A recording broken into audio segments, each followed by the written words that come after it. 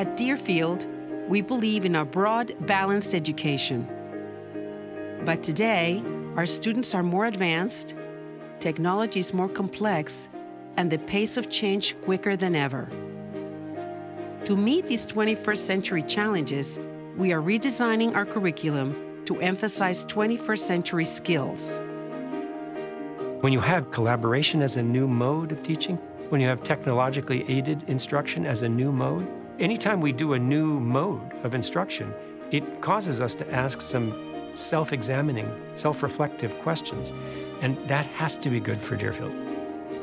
The Global H2O course really takes that collaborative energy to a new level. There are 4 of us, 2 science teachers and 2 teachers in the history department. It's not a science course or a history course, or even just trying to be interdisciplinary. It's having kids learn the skills that transcend discipline that they need to solve the problems that exist in the world today. We have a few courses that are very problem-based, that are project-based. That curriculum is a little bit more student-owned. It's experiential, it's hands-on. We have been creating books on the iPads, so Madame will teach the subject to us, and then we'll have to give a presentation on it. You can hear yourself speak in French, so you can hear what you're doing wrong and what you're doing right. When we take time from the busy world that we have and step back, develop new courses, share with each other dilemmas, and look at the recent scholarship that's out, that provides us an opportunity to give the kids the highest quality education that we possibly can.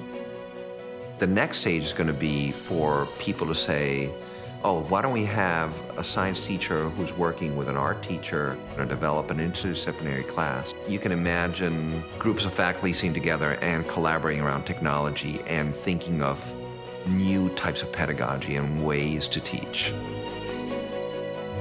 We are redesigning, preparing our students to succeed in the 21st century.